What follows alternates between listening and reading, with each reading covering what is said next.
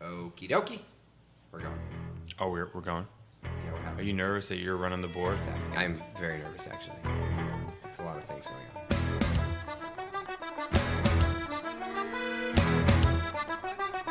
What's going on, everybody? Welcome to the Moot Points Podcast. We come at you today with fire and fury.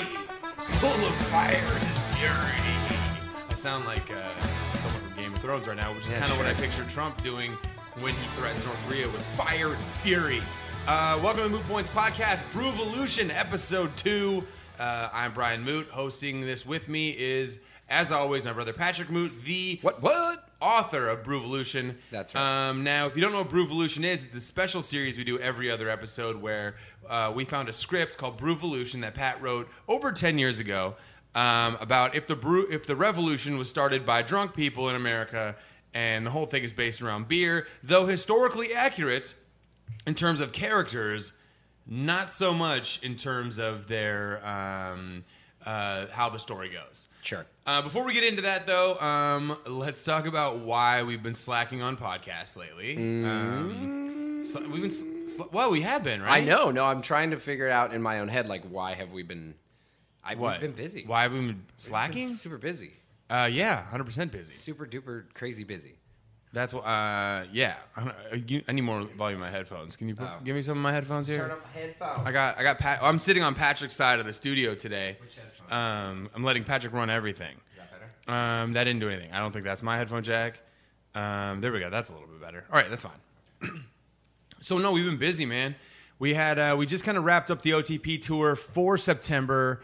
If you're not from Atlanta, it's our tour we do outside the perimeter. If you're in Nashville, we're headed your way September 23rd. 2 shows at City Winery. Yeah. We've got the Strand in Marietta, September 23rd. Or September 22nd. Yeah. And then the Foundry in Athens, supposedly September 6th, though my man Troy has been slow to reply to me.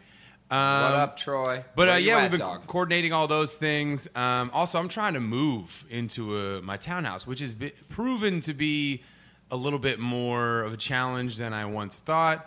Because last Friday, and by the way, thank you to everyone who came out to the City Winery in Atlanta on Friday and sold that show out. From my man Jeff Dye, BFF from day one back in comedy in LA. We love you, Jeff Dye. We had a great time, man. It was a good show. Davi was there.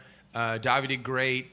Andrew Merkel did awesome. He's an Atlanta comedian. Patrick Moote, solid set. That's me. Killed it. Wore my funny pants. Jeff did 1 hour and 40 minutes because that's what he does. That's crazy.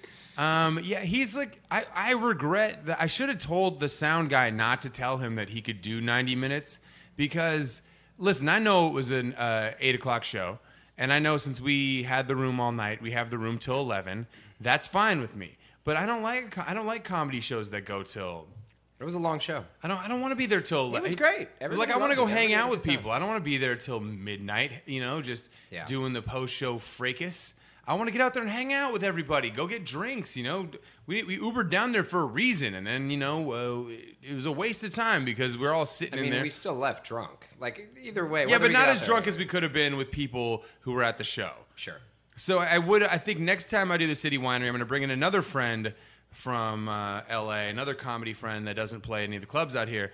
And I think I'm going to tell them, though that'll never happen again because Jeff just can't stop. Well, it's funny because before I was in the green room with him and the guy came in and Jeff was like, ask me how much time can I do? And I was like, I think you can do as much time as you want. There's not a show after us. We sold the place out. And the guy came back and Jeff was like, how much time can I do? He's like, I don't know, 60, 90 minutes, whatever. And Jeff was like, nobody does 90 minutes, bro. Yeah, he did 88 or something. Yeah. 85. Yeah. Some ridiculous. Anyways, we're sorry. Listen, our goal is to get 2 episodes up a week. It's going to be, we got some other projects coming up that we're going to start airing too. Sure. But I can't make any promises until we get relocated from my apartment to my townhouse. And my townhouse will have a studio built into it. We're turning the walk-in closets in the guest room. Here's the thing. My townhouse has a guest room that's huge. It's got a big guest room. It's guest the room, same size as a master bedroom. Yeah, the guest room could be the size. If you took out the walk-in closet, the giant walk-in closet, you could remodel that into 2 smaller rooms if you wanted to. So I have a big guest room with an enormous walk-in closet. A walk-in closet so big, we are turning it into a radio studio because I would like to start doing far more podcasts. I do stuff about news and politics. That's kind of where my heart is. Fire and fury. Fire, fury. Like the world has never seen, except if you lived in Japan during World War II. You saw some fire and... I know. Is that an inappropriate joke? There it is. I mean, come on. You don't say something like that. It's not inappropriate. And hey, this is not accurate. This is not a accurate joke. Knock on Trump, but it is like a thing. Like, yeah, man, you're threatening. Do you understand what nuclear war is? Like, we're talking about... This is super ridiculous. Serious. We're talking about eliminating entire cities with one bomb. It's like dragon stuff, man. So I get it. He needs to come strong with the, hey, North Korea, check yourself before you wreck yourself. The problem is this. If it starts popping off, and I just don't like the verbal threats. Oh, I guarantee you people in South Korea are just like, what are you doing? Yeah, what are you doing? People are packing up. I mean, you have to be. If you're in Japan, I mean, I got to be honest, right now, I was reading today, I'm a little worried about your family on the West Coast. We're from Seattle, we're from Whidbey Island. Seattle's like one of the first places that they could. It's a realistic target. So it's kind of one of those situations where, I do think you need to come strong with your wording. But I think you need to do it in a diplomatic way because this ain't the playground, man. This ain't like you can't just start, throwing punches and threatening people. You got to say, like, listen, we're not going to stand for this. Yeah, save it for Twitter. I think the fire and fury stuff is like, you riding Daenerys Stormborn's dragon. It's a little hard to paint. He's coming strong. But, I mean, that's how he does things. Trump does come strong. Anyways, we need to sidetrack ourselves. Yeah, we don't. I mean, though it would don't be get fun. me. You want to get me started? No, because you like to insult people. I'm just saying that I think, though I know that needs to be done, I think the wording could have been a little bit more, I don't know, diplomatic. Sure. But then again, people who love Trump are probably like, yeah, buddy, whip out the blowtorches, let's go. But I just think that we can't be messing around when it comes to nuclear war. And I know nothing about nuclear war except what happened in World War II. We're the only country to ever use a nuclear weapon, and we destroyed two entire cities. Fire and fury like you've never seen. It's like, we've seen it, dude. I mean, not we. I haven't seen it, but someone else has. There are people who have seen it. Anyway, so long story short, we're putting in a radio studio in my apartment, so we'll be far more regular with this, I promise. And this weekend coming up, we are going to be relocating most of everything. I'll even bring the Jaeger machine up to the new house. And then we are gonna throw a housewarming party, and I'm not even kidding you. Podcast listeners are gonna be invited. I don't know if I can invite everybody, but I know that we'll do some sort of Twitter contest, fun Twitter contest, giveaway of some sort, and we'll just have a special podcast. Maybe we'll do like a stupid live taping in the new house. Sure, why not? I'm just going to have to chloroform everybody so they don't know where the address is. Sure. They can't just give it out to everybody. We can pick them up in a van like they've been, like they're going to meet like El Chapo or something. Shuttle you over with bags on your heads. Bags on your heads and you guys can well, I want to do something. Here's the thing. It's like, I didn't even realize this. Bert was like, it's slowly on the radio show, on the Bert Show, has been giving out so many clues to where my house is that Kristen was like, dude, you can literally pinpoint where you live within about, I don't know, like a quarter mile. You know exactly where it is. I even described, there's two neighborhoods that it could be, so you know where it is. And I'm like, I don't know, what's wrong with that? She's like, well, Brian, I don't know, do you want people knowing exactly where you live? I was like, I don't care, man. I kind of think of everybody who listens to the show, and especially if you listen to the podcast, I think you kind of like us enough. I don't think you're going to come boil a rabbit. No. And if you're going to boil anything, boil the birds. Please, God, boil the birds. If you're going to boil something. Birds. Hey, they kind of shut up. They were squawking for a while out on the deck. I mean, and you can hear them through the doors. Anybody that you should be worried about figuring out where you live from the radio, they'll find out where you live. They'll go to the radio station and follow you home. It's not that difficult. They'll break into your car. I leave my car unlocked most of the time anyway. They'll just be in the back seat. I don't know much about being a stalker, but I know that it just takes a little bit of work ethic and follow through, and you can do whatever. Stalkers don't wait for Twitter invites. No. Like, here, I'm finally here. I can kill Brian. Hell of a point. Come on. Officer, he told me where he lived. He gave us a hashtag game to play. Of course he wanted me to come over and boil his birds and kill him and wear him as a skin If you come over and boil the birds, you're a hero. Actually, Pat would probably give away the guest. I'll do another Twitter hashtag giveaway. All right, so this is Brewvolution Chapter 2. Yep. And this is pages 13 to 26. Yep. We're going to be reading through these. We will be reading them in various characters, and I will be, I don't know, busting Pat's balls on why this is written like it is. When we finish this, there will only be 110 pages left. Right, don't worry about it. Yeah, don't worry about it. Rest assured, the adventure. So let's catch people up real quick, Pat. Okay. Give up if you didn't listen to last episode, which you need to. If you're listening to your first Brewvolution episode, go to Brewvolution 1. Real quick summation. Where are we at here? Our protagonist, Patrick Thomas. Don't use words like that. Just say the good guy or the bad guy. The leader, the head, the main character. The good guy. Yeah, the good guy. The main character. Good guy. So they're all good guys, Brian. It's about the American Revolution, okay? Yeah, but not the British people are the bad guys. Yeah, they are the bad guys. So the lead good guy. The lead good guy. Man, you're really awful at summing. You're awful. Just sum this thing up real quick. Where are we at here? He went back. He was out living with the natives, like Last of the Mohicans. Yes. Remember that? Yeah. We ripped off. I ripped off Last of the Mohicans. Yeah. Now he's back in Boston. You parodied it. He goes back to see his uncle who raised him, and he grew up. He owned a tap room, a bar. Yeah. Okay. So he goes back to find out that his uncle has been killed in the Boston Massacre. Okay. And now they're at the spot where he's trying to breathe life back into the bar, right? And the brewmaster, Finnegan, an Irish drunk, is still living at the bar, but didn't want to open it up himself. Stretch of a character. So now at this point, they have also had a well-educated African-American man come back, and they found out he's the co-owner now. He is the co-owner of the bar. Because he's bequeathed percentage of the bar. Slave owner. From his former master. That sounds like such an awful thing to say. Know, but he's free in the script. He's yes. free in the script. And now he's a small business owner. The dude freed him, and in his will also left him this half of the bar. I'll accept that much. Yeah. Okay, now we pick back up with the narrator, and Patrick promises this week to really take the narration voice serious. It's just like a big chunk of... Why not get into it, man? This is very... You got to set this thing up. So we're back. Okay. So we're in the tap room right now. Yep. Interior, the Thomas Tap Room. Fixing up I'm already blown. How did you already blow it right now? Interior Thomas Tap Room. You wrote this. Why come you can't read it? I mean, it's a montage, so it's like it's not. I was expecting like day or night or time, but it's a montage, so it goes over. Okay. So it could be multiple days. This is them fixing it up, right? This is them fixing. This is like when you play the '80s music. Sure. This is the fun '80s. Yeah. All right. Which you're gonna play right in post production. Sure. I'll put that in post. All right. Okay. Ready? Hit the music. All right. Here we go. Patrick and Finnegan remove all the old furniture. Finnegan stands behind a farmhouse, smiling at a pile of rotten vegetables. Frederick paints while Patrick builds bar stools. Finnegan stokes a fire burning underneath a large copper kettle. Patrick and Frederick carry... Frederick was the well-educated African-American. Frederick former slave. Omagado. That's it. Omagado. Okay, I forgot his name. All right, he's now the co-owner. Former slave, well-educated. Yes. Patrick and Frederick carry new furniture into the bar. Finnegan stirs boiling liquid in a copper kettle. Patrick hangs a picture of his uncle over the bar while Frederick speaks. Finnegan pours a bucket of cold water into the steaming kettle and tastes it and nods.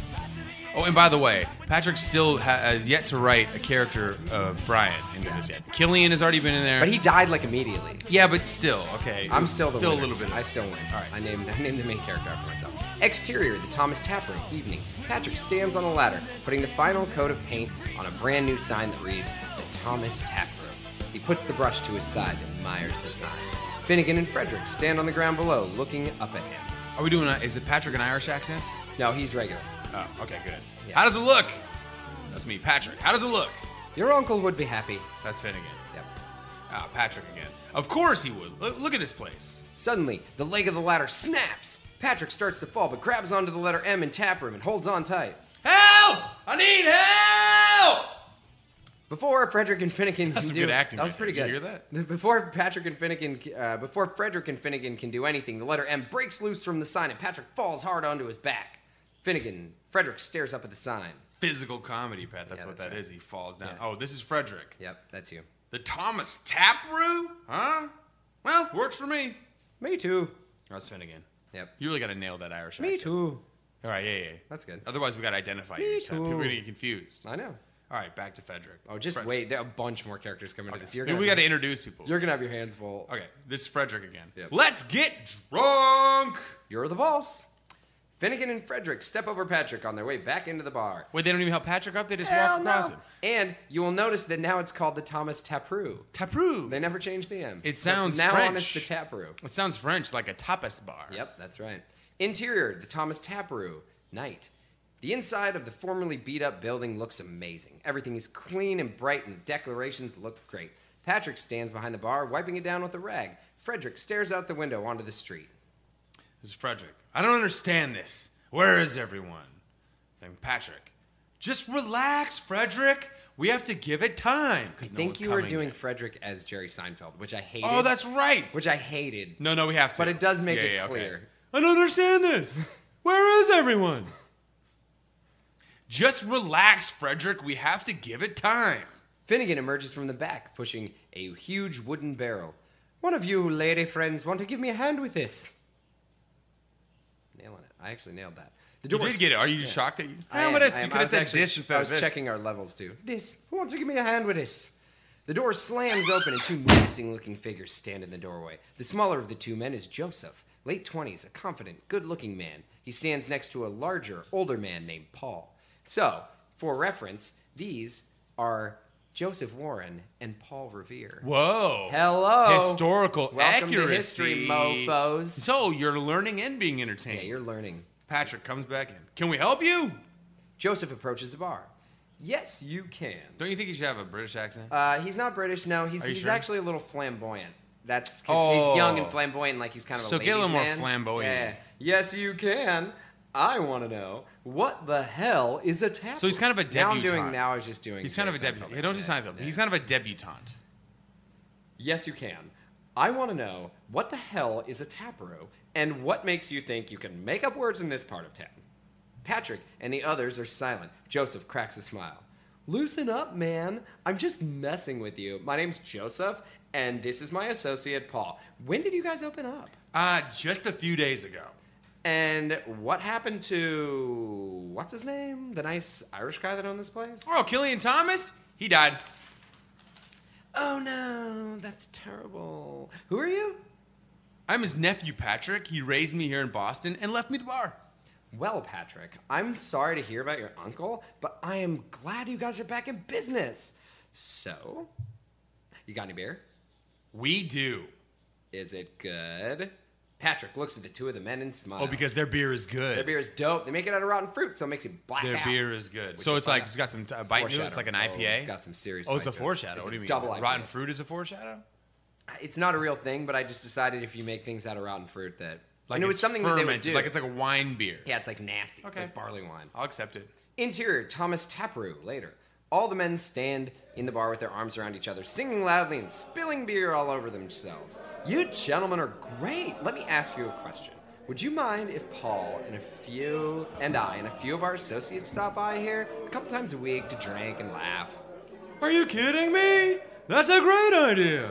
All right, let me ask you another question. How do you gentlemen feel about the British? Just then, the door opens. How did you make... You just changed him to a flamboyant straight man to a flamboyant gay man. He's gay. Oh, he's gay. No, he's not gay. He's actually going to be banging a bunch of chicks, but... Well, he's that guy who, like, chicks think he's gay and then they let him in on the inside. I didn't really know how to split the difference. It's either me or it's gay. And I'm already kind of a flamboyant you are a straight little man. I mean, that's pretty... You're right. Sure. You're kind of gayish. Yeah. And then it's just going to sound like the same directions. Gayish. On a spectrum, you hover right around. I'm wearing Lululemon shorts right now and a workout T-shirt. Those are my Lululemon shorts. And I didn't even go to the gym today. All right, keep going. Okay. Abigail. Who's this Abigail Chestworth? Oh, she's Chestworth. Thank you. What? Because she got big boobs. She's got big old boobs. Probably. Like who did you envision when you envisioned this? I'm gonna start asking you questions. Scarlett Johansson. ScarJo? Oh, ScarJo. What about Upton? Sure, Kate Upton. Kate Upton. What about Kate Upton? Yes. Kate Upton can do it. Hey, who do you picture for Joseph, the flamboyant historical character? Jeremy Renner. Jeremy Renner. Still alive? Okay. All right, here we go. Just then the door opens. In the doorway stands Abigail Chestworth, 20s, a buxom, opinionated young woman. Well, hello, gentlemen. My name is Abigail Chestworth. She's from the South, but she's in the North now, I'm assuming. Here, how are the lot of you on this fine summer evening? Well, we're just fine, milady. Would you like to come and have a drink with us? No, in fact, I would not like to have a drink with you, sir. I'm here on business. Then she looks over at Patrick.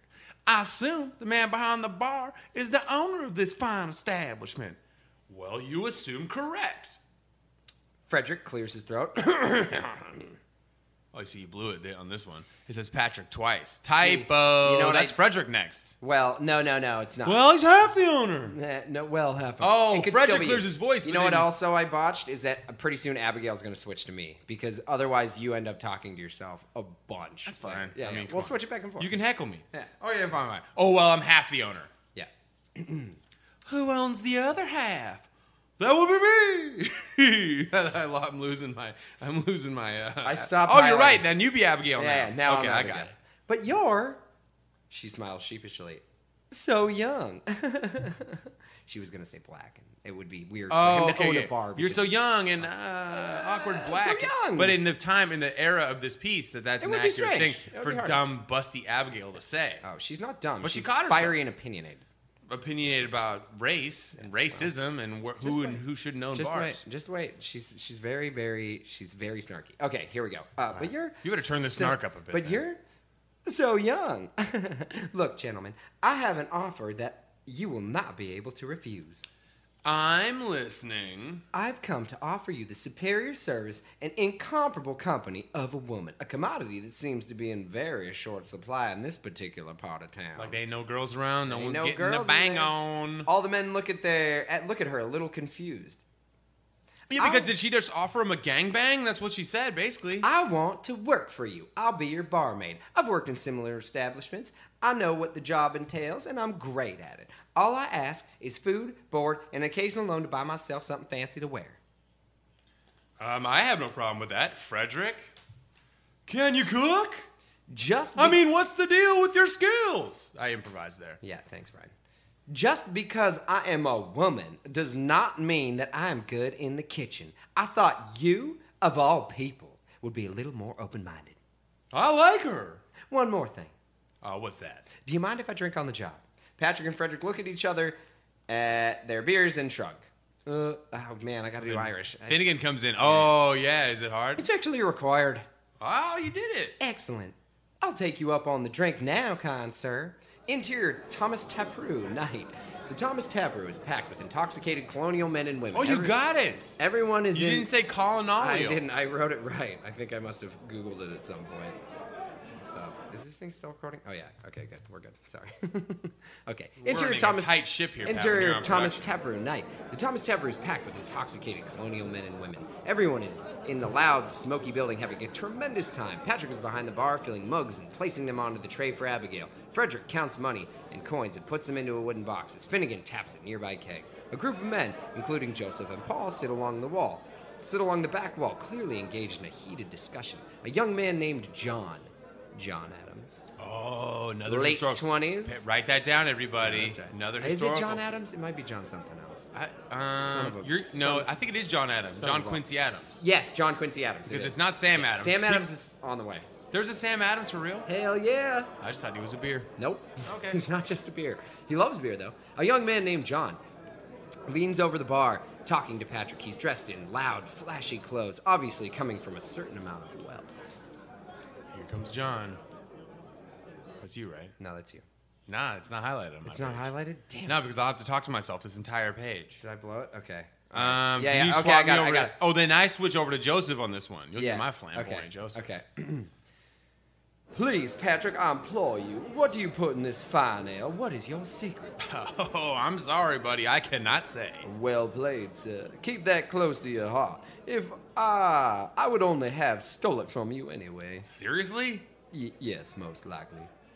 Joseph, Paul, and Sam, 50s, a stern, gruff man with a ponytail approaches the bar. Ponytail? Who has a ponytail still? Around for my friends I have a good feeling about tonight. Patrick quickly pours several mugs of beer and hands them out to the men. Oh, no, that's me. I'm Joseph now, dummy. Don't steal my lines. Sorry. Around for my friends, and I have a good feeling about tonight.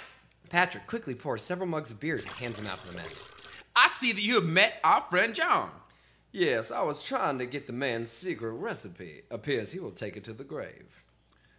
Don't tell him a thing. That was Sam. He's an old drunk. Don't tell him a thing. That's it. Nailed that. John turns around and looks at Sam.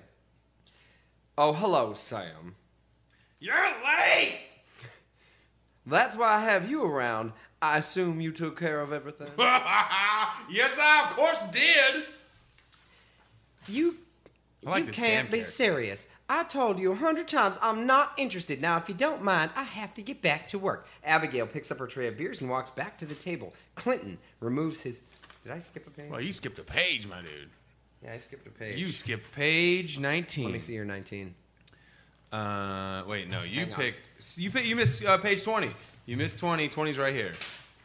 Oh my God. I need 22 here. What? I got 20. I have another.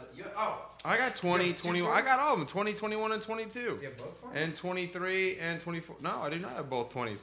Pat, you blew it. Shut up, Brian. You blew it. Shut up, Brian. Don't you edit this out. People need to understand when you're in the production seat, what happens. Now this is what happened. What happened last? Wait. You got John at the top of the page 20. Okay, John at the top of the page. Yeah, page John. 20. Okay, wait. Let me put my headphones back on. Sorry, guys. We're back. Okay, John, top of the page. Well, then, if you'll excuse me. John throws his hands in the air and saunters away from the bar. Sam watches him walk away in disgust.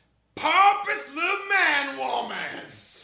All right, he's not that drunk. Well, whatever. That's how he's going to be. All right, great. Sam turns towards the bar and looks at Patrick. You must be Patrick Thomas. I knew your Uncle Killian. He was a fine man. Oh, thank you. That's Patrick, everybody. Now this is Sam. Without any disrespect, however, I must say that your brews have surely bested his. I'm hammered. I consider myself to be a bit of a connoisseur, so that should be taken as the most impressive compliment. I am most impressed. Abigail approaches from behind Patrick. I need a round of 6 for the table in the corner. Oh, no. What is he doing here? Patrick follows her gaze to the door. There are 2 men. There are 2 British soldiers standing behind Major Clinton Burlington, 30s, a total fairy and a jerk, just inside the entrance. I don't know if that's PC, but... No, it's not. No. And then this guy's British, right? Yeah. Good luck. Yeah, no, I just am screaming as drunk Sam. All right. Hold on. Yeah, think about it. Think about Dave. Do UK Dave. Oh, yeah. I'll think about Dave, not the other human McDonald's. being. Not about the other human being I just thought about. Yeah, no. Abigail, at last I have found you. Abigail rolls her eyes. What do you want? I've come here to confess my undying love for you. You can't be serious. I've told you 100 times I'm not interested. Now, if you don't mind, I have work to do. Abigail picks up her tray of beers. And walks back. I can see Brian practicing his British accent. I am, man. Really funny. I'm mouthing it to myself. Oh, yeah. Okay, now back to the pages. Okay. Stop ruining the art of radio. You can't be serious. I've told you 100 times I'm not interested. Now, if you don't mind, I have work to do. Abigail picks up her tray of beers and walks back out to the tables. Clinton removes his hat, sets it down on the table, and crosses over to her. I'm trying to be a gentleman, but if you continue to belittle me publicly like this, I'll have no choice but to demand your audience. Listen, what does that even mean? That's British talk. Demand your audience? Yeah, it's impossible to understand these Demand people. your attention? Demand your audience. That's the kind of shit that they say. Google that. Do you fancy the audience? I'm gonna Google that. Oh, I gotta put demand your audience. I'm trying to make him sound like a douche, Brian. That's the concept. I don't even know if that's a That's saying. what we're doing. Yeah, it is. It is. It's a saying. All right, can we keep going? Because she has that really hilarious line after. All right. You want me to do that again? Yeah, do it again.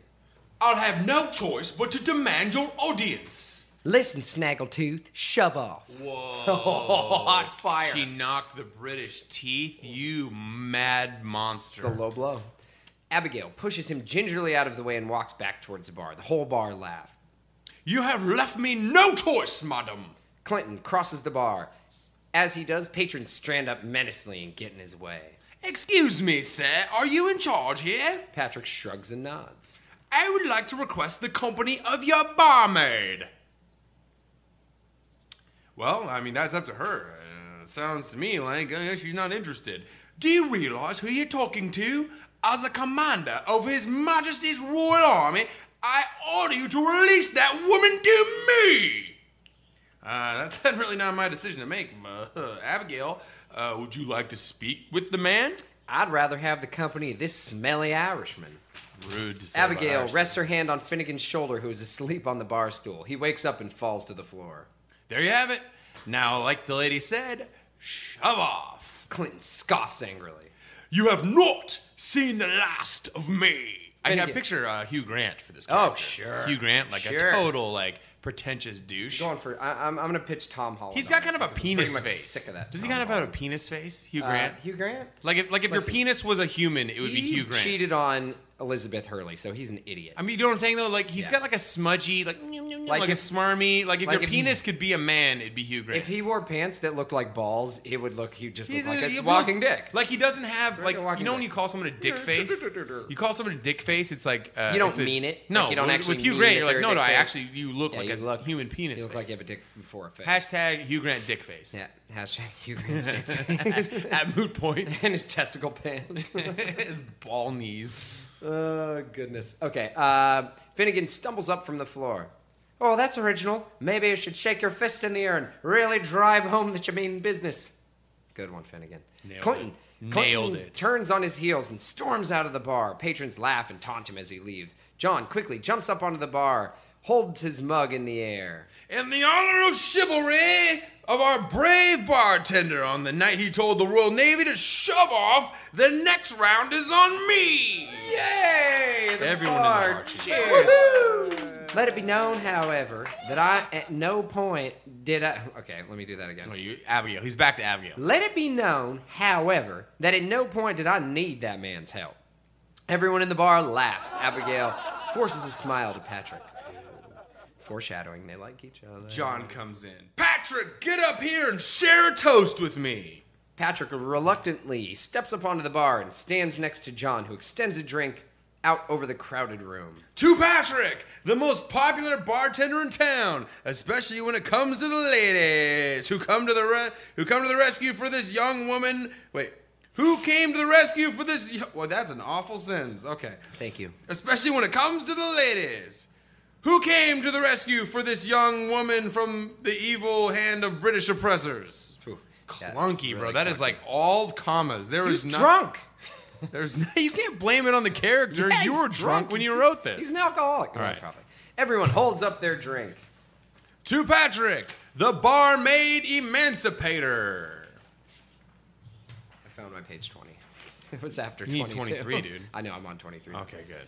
Everyone cheers and drinks. John lowers his mug and the crowd quiets down. Okay, though, on a more serious note, what our fine bartender just said is no more the perfect truth. If Abigail chooses not to go with this slimy, crumpet-munching bastard, she should not. Patrick, good shot at the Brits right there. Thank you, buddy. But it is her decision, and her decision alone to make. No person should ever impose their will over her, and that, ladies and gentlemen, is the very definition of liberty.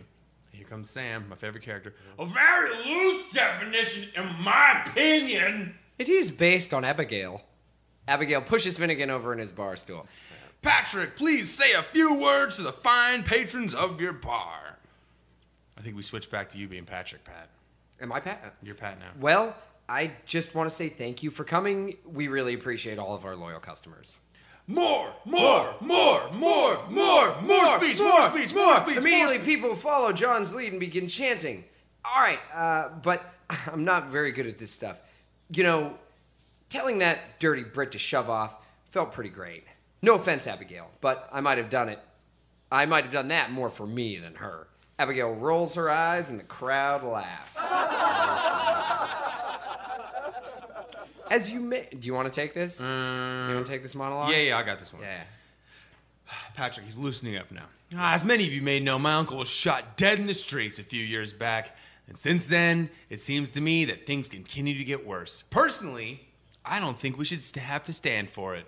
The crowd cheers for Patrick getting fired. We shouldn't have to be treated like visitors in our own land, paying taxes to some jerk in a wig that makes him look like an old lady. They have even started taxing tea. Can you believe that? I hate tea. But that's what makes me so angry. They think they own us. They don't own us. We're all free to do with our lives what we please. And in my humble opinion, it's time that those wig-wearing fairies packed up their fish and chips and went back to England. You love fairy slang. I can't. I'm sorry. This was when it was okay. This was 10 years ago when it was okay to say it was okay to say fairy 10 years ago? I don't know, maybe. You're going to have to Google that for historical accuracy. I apologize to anyone who's offended by that. I can't. There's no justification. I was young. Okay, Patrick, get back. This is getting 24 years old. It's getting important now. This is getting serious. Patrick finishes triumphantly, but the room is silent. Patrick looks to the entrance and sees Clinton and the two officers back in the doorway. Dun, dun, dun. That's right. Now I'm Clinton again. I return to claim the cup that I left behind, and I seem to have walked into the middle of an insurrection. Is that a word? Insurrection. Insurrection? Yeah, it means like an uprising. Like an insurgent? Yeah, revolution. Okay. Yeah. Let me remind you all that of the punishment for treason is death by hanging. If I were you, I would keep that in mind. Then he looks at Patrick right in the eyes. Yep. I've got my eye on you, bartender. Good day. Clinton puts his hat back on his head and exits, followed by the soldier. Patrick appears rattled by the threat.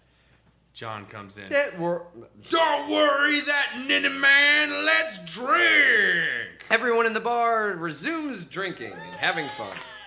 Interior, the Thomas Taproom. Later, the bar is almost empty except for a few still finishing their drinks and a couple passed out at tables. That's you, right? No, there's a 25. You have a... Son of a bitch. What's wrong with you? Do you not have the right pages?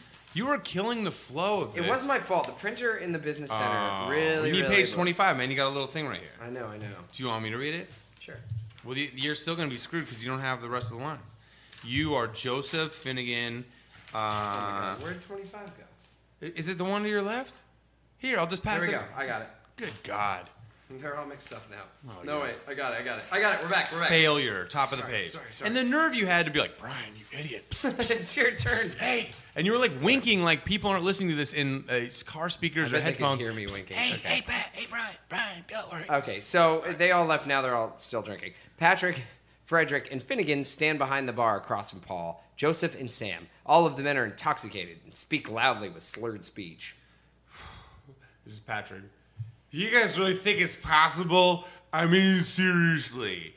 I know you hate him, but what can we do? I don't know what we can do, but I know that what will happen if we do nothing. That's Joseph. What will happen? Joseph looks at Finnegan. Nothing? Finnegan. All right. Wait, you just make Finnegan like a surfer? All right. All right, man. He's an Irish guy. All right. Finnegan collects everyone's mugs and fills them. Here's Sam. The problem is we just can't go and declare war against England. All hell will break loose. We need to force them into a position where they have to make no choice but to take action. Oh man, doing Jerry Seinfeld drunk is going to be fun. Yeah. Is everyone fucking distempered? What's the deal with that? You know what will happen if King George decides to send over his troops over here? We'll all be wearing powdered wigs. What's the deal with the wigs? That is why we prepared ourselves, and when the time is right, we'll trap them into getting into an all-out war before they even know what's going on. The Continental Congress... You almost said Centennial. Yeah, no, it's Continental. I spelled that right. But Continental is not like colonies and stuff. Yeah, but that was what it was called. The Continental, like they called themselves the Continental Congress. Okay. So that was all those. I have to believe you right there. Sam Adams, Joseph Warren. Hey, easy. Listen, man. I know you're mad that you lost some of your pages. You lost some of your pages and took you a while to find them again. But you can't get mad at me. All right. The Continental Congress has begun its meeting. They move slow. But if we can get the rest of the colonies to support us, the possibilities are endless. Patrick stands up and breaks the conversation. All right! That's it! Got to be enough talk of treason for one night. Take that back. What, you want me to do it again? Yeah, do it again. All right, that's... All right. This is such an awful line. All right, that's got to be enough talk of treason for one night. That's a good line. John emerges from the back, playing a violin. A young woman follows closely behind him. Both have messed up hair and flushed faces. The men begin to dance. Abigail stops cleaning. And Sam Adams' phone goes on. Bing! Sext message! Oh, here we go. The men begin to dance. Abigail stops cleaning a table in the middle of the room and runs over to Patrick. Come on, Patrick. You're dancing with me. And if you say no, I'll stab you in the neck. I know. Hold on. I powered through Patrick, it. how did you... Yeah, I know. Not only you power through that, we have people listening. How did you spell say no? I mean, there is an N-O in it. It's just in between a K and a W. I'll say no. I'll say no. All right, do that line again. Okay. Come on, Patrick. You're dancing with me. And if you say no, I'll stab you in the neck. Okay, but... She grabs his hand and pulls him into the middle of the room. John plays all kinds of great fiddle tunes, and the whole bar dances and parties happily. Patrick and Abigail begin to slow their dance and look at one another. Patrick stares at her for a few moments and smiles. She blushes and looks away. End of chapter 2. Boom! End of chapter 2. So we're about to hit the Revolution epicenter. It's coming. If I had to foreshadow and guess what's coming up next, I remember that Patrick said something about taxing tea. Hey, we didn't like. Listen, you know what's great? I love that line in it. I thought it was so funny. And again, my apologies for anything that's seems intolerant. He's sorry that he said fairies like 5 times. I know. And he's sorry that he said that the one guy's. I was juvenile, so I was making really bad. And You wrote this at what, 22 years old? I mean 23, because I'm 33 now, so it was 10 years ago. I mean, I was 23 years old. I mean, I was just coming out of high school. Like that was what I thought was funny.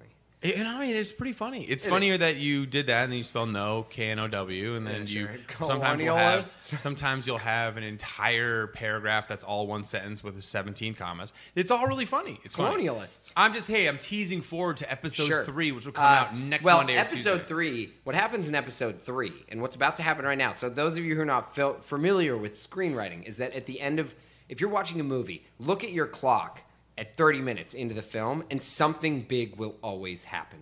It's called the inciting incident, and it's really the end of the first act. It's where the thing happens, that thing that changes everything. A good example, the movie Blank Check. What do you think happens at 30 minutes into that movie? You write a blank check. He gets a blank check. Yeah. There it is. There it is. And thus, gotcha. your story begins. Okay. So what Screenwriting 101 here. Screenwriting 101. And then what happens at the 60-minute mark? 60-minute mark. They have a big decision to make, and then the resolution at the end. At the 60-minute mark, yeah, usually, so the first act usually goes 30 pages. The second act usually goes till about 90 pages, and then the last 30 is the conclusion. So within the second act, there will be several beats. Did you almost just throw up right now? I burped and there was fluid in it. That's what you're asking. Okay, so next episode we have what's called what's this function? The inciting incident. Inciting incident. Yeah, the big thing. The thing that starts the Revolutionary War. Okay, the inciting incident of the Revolutionary War. I think it involves tea. That's coming up in the next episode of Brewvolution. Next episode this week will be just us doing a regular podcast where we just talk a bunch of nonsense. And maybe have some guests on. Who knows? Yeah. It'll be a fun Chef Max time. Ooh, maybe the Cooley Bros. If we're still here, depends on the fire and fury that we talked about earlier. Let's see. Do we have anything else to talk about? Not really. Patrick, you doing any comedy this weekend? I'm doing, I don't know. No. I'm doing the Laughing Skull tonight. No, Wednesday night, tonight. Hey, guys, come out to the Punchline. Yeah, come out to the Punchline. That's right. And every Wednesday, to be honest. We need to get more people to come out to the show. It's a non-profit night show. Patrick's been getting a lot better at stand-up. Yeah, and he has new jokes every time because he doesn't like the ones that he wrote every week. Yep, that's right. So he's getting better. All new jokes. Better by the second. And thank you for listening to Brewvolution. Tweet at us at MootePoints and at PatMoot. And I promise you, production will get tighter on these shows, and we will have them more regularly. Yes. As soon as we're done moving, and we get rid of these. I would like to apologize one more time for being a juvenile douche when I was. What are you saying? Brian, don't cut me off. I'm trying to apologize to people for being offensive. Apologize again. Yeah, I'm sorry. You voted for Trump, you're Oh, I got that last one. All right, thanks for listening. We'll check us out same time, same place that you found us this time. Next time, the next episode. I'm tired, man. I'm sleeping deprived. Very tired.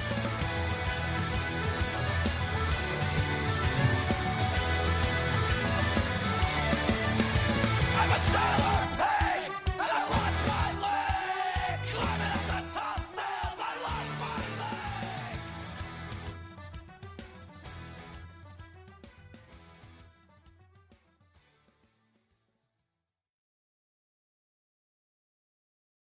Celebrate Venus Fashion Week and discover the new fall fashion collection while saving at Venus. This weekend only, spend $100 and get an additional $15 off. Spend $150 and get $30 off. Just go to Venus.com and use the promo code SWEATER to save today.